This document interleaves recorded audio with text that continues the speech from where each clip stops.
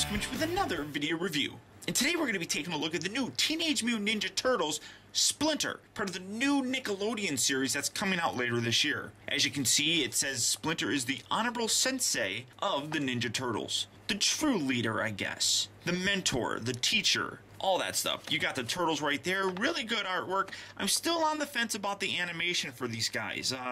It might work, specifically if I actually like the actual stories being told, but we'll see. Now it says includes ninja accessories, and I don't really see anything. I see that he comes with a staff, but other than that, I don't really know. I'm really kind of on the fence about this guy, mostly because, well, he's kind of weird looking.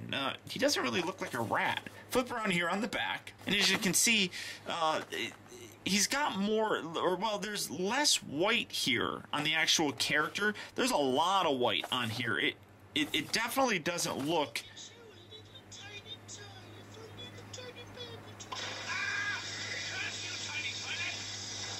really all that screen accurate, at least based off of this, so we'll see. But it says, protective and precise, Splinter is an unmatched ninja master with a playful and deep spirit that probably comes in handy raising his mutant sons, Leonardo, Raphael, Donatello, and Michelangelo. Once a human known as Hamato Yoshi, Splinter continues his tradition of teaching ninjutsu and fighting the evil Foot Clan. His weapons really are just his hands, feet, and tail. The walking staff, and anything, and everything. Now, one thing that's interesting is that they say that he's a human once known as Hamato Yoshi. So it definitely sounds like they're really kind of relying on some of the original kind of cartoons that we got, at least from the 80s. And one thing that I actually just kind of noticed, the clamshell is actually kind of in the shape of the back of a turtle shell, which is really kind of cool. So, there you have Splinter.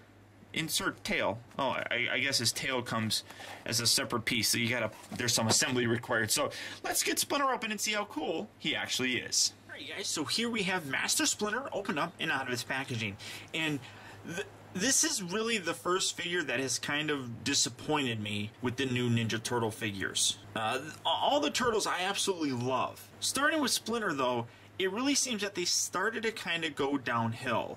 They don't look terribly bad. Now with Splinter himself, he kind of, I really don't like the coloring. Like I mentioned before, the coloring in his face is definitely not something that seems accurate, at least how he's depicted on the back of the packaging. But Playmates really seems to have gone backwards in terms of the articulation on these figures when you compare them to the actual turtles themselves. Now appearance-wise, like I said, I mean, I don't think he looks too terribly bad. I don't like the coloring on his face. I think it's definitely lacking.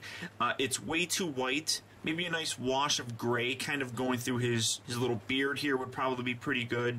But it's really tough to even see his teeth. I mean, zooming in here, he's got molded in teeth that you can definitely see. It's just, it kind of loses it because of all the white. He really needs more coloring. Now, like the eyes, that looks really kind of cool. I mean, and he definitely has a very kind of rat look to him, I suppose. But it's really not coming across very well for me. And I think a lot of it has to do with the fact that just the coloring doesn't really help. Now, his articulation is also more limited than what we got with the turtles. His head just goes left and right.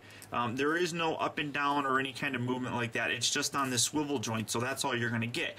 The arms here at the shoulder, getting his cane out of the way.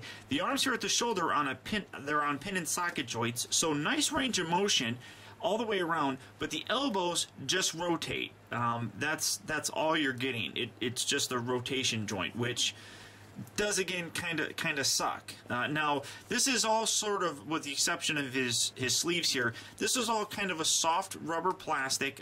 It can't remove, but you can see that lifting this up kind of, I don't know if I can actually lift that in a way that you can see that. There we go. The hips here are on pin and socket joints, so nice range of motion there, but nothing at the knees. And you can see the feet, or the legs themselves, are stuck in this kind of action pose. They've gone back to that, which a lot of and I'm just gonna position this up just like that. which is kind of funny.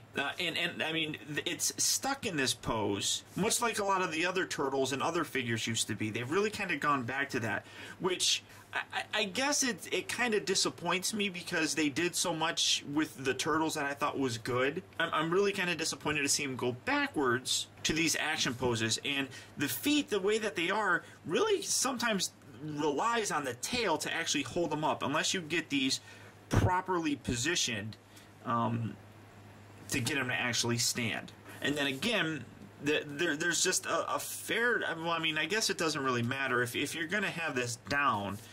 You don't see it all that much, I guess, but he actually has kind of like tape around his shin and his feet. That would have been nice if that was painted white. I mean, I could probably do that myself, but I really would have liked to have seen a little bit more effort put into it.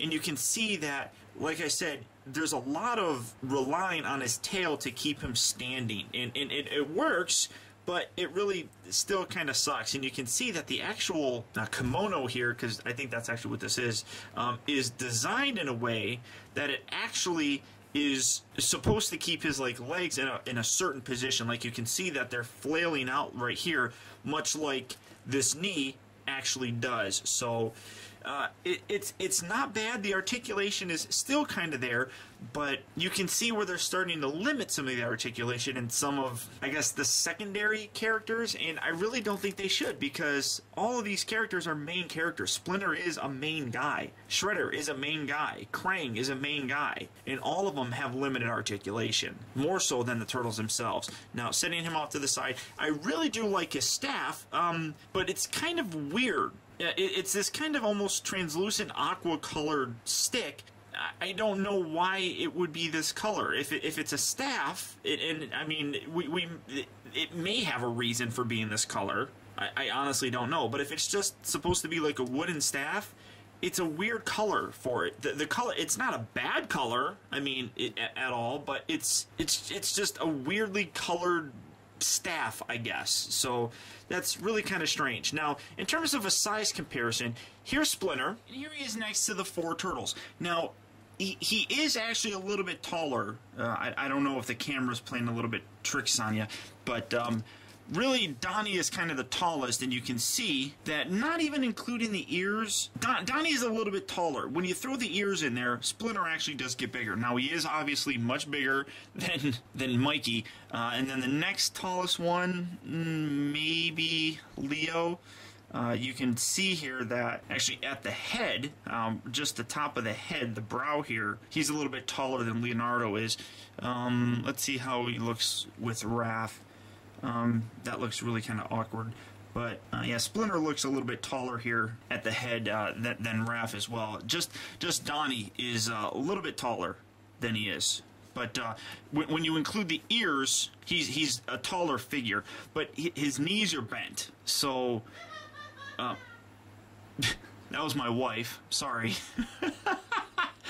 That usually doesn't happen, but there you see Splinter next to all the turtles. And then for another size comparison, here you see him next to the CGI version from the TMNT movie, and Splinter also from the new 2003 series. And you can see that, like, for example, the 2003 series, he's got this weird kind of action pose going on. But the TMNT movie version, it's kind of a normal set of legs, although they're not articulated, they just rotate, so there's really not much going on with that, I suppose. And then for a final comparison, here is next to what I deem my classic version. This is the mutating Splinter, kind of from the vintage line, and you can see a very big difference here. He's a much bigger looking rat. Now, all in all, I really don't think that the Splinter figure is a bad figure, and I do still highly recommend picking him up. But when it comes down to it, he's definitely a figure that you could probably pass on initially and pick up at a later time.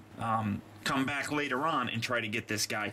It's not something that I really think is going to be hard to find, and it's one, like I said, that I really think that you can pass on and pick up at a later date and not be too terribly disappointed in not picking them up. I really don't think that you're going to go to the store pass on him and be like, man, I really wish I bought Splinter. He's definitely a character that you're going to want to have in your display in your collection, but not right off the get-go. So there you go. But I hope you guys enjoyed this look at the new Teenage Mutant Ninja Turtles Splinter figure from the upcoming Nickelodeon cartoon. And until next time, this has been Optibotimus. I want to thank you for tuning in. I'll talk to you later.